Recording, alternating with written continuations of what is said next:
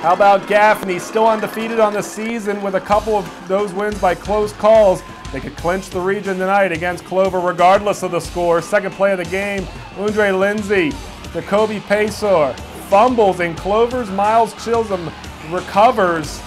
Big turnover there. Indians defense would hold up, however, holding Clover to just a field goal. Later in the first, Joe Boyd picked off by Barry Sean Littlejohn leads to a 35-yard field goal for Gaffney, and it'd be a 3-3 ball game. Later in the first, Lindsay to Pesor. 18-yard connection, Indians on the board, and this one was not a close call. Gaffney, a huge win. The Gaffney Indians, Region 3 5A champs, 38-10.